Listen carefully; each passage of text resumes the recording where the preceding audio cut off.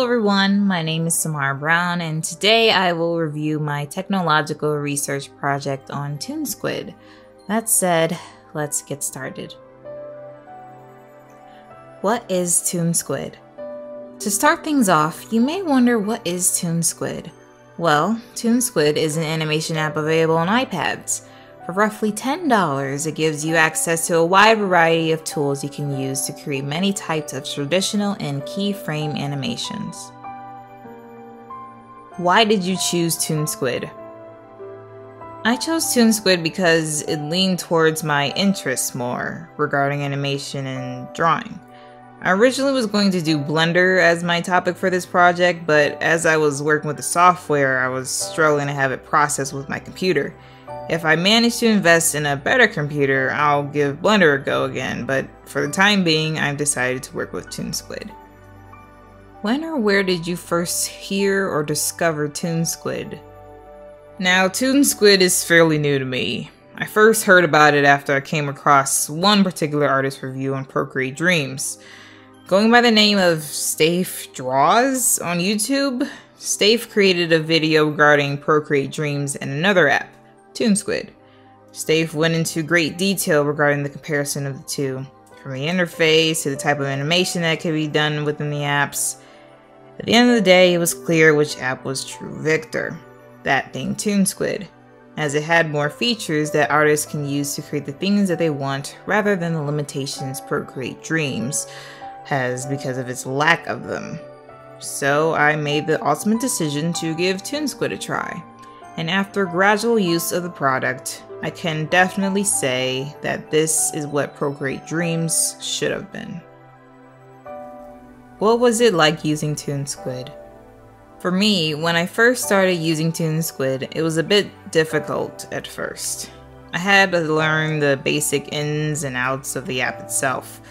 From the interface to the tools, there were so many things that were new to me, but after a while, I managed to get the hang of it. I think what helped me get the hang of it was my prior knowledge and understanding of Procreate. ToonSquid has a lot of features similar to it, and I think that's how I easily got the hang of it so quickly. For instance, ToonSquid has the double finger tap undo and triple finger tap redo options, just like Procreate.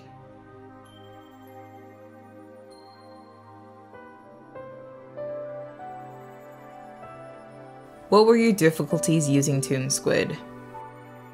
My main difficulty when using ToonSquid probably has to do with using the transform tool on multiple objects.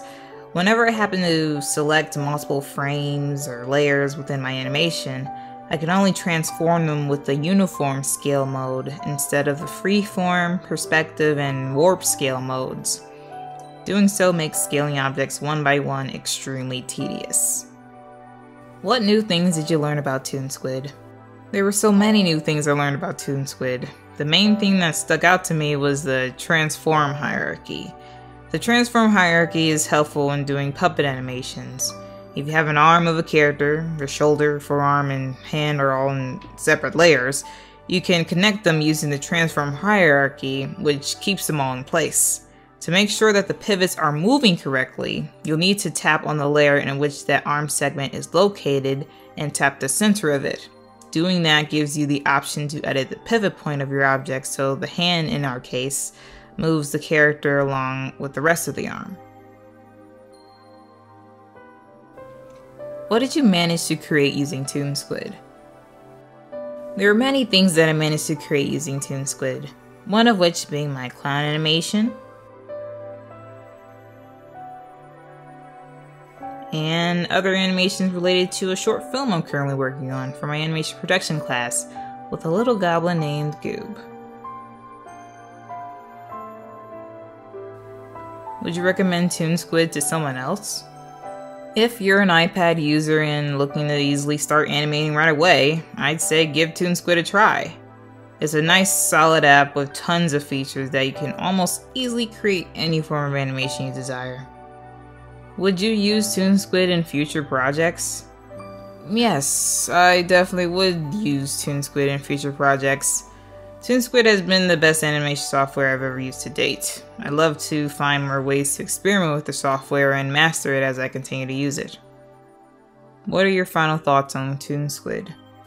My final thoughts on ToonSquid are that I can see myself continuously using this app more in the future. I feel like I have a better understanding of how to use the software and will love to continue experimenting with my ideas based on my newfound knowledge of what I can do in the app. That said, I appreciate you for taking the time to listen. Thank you.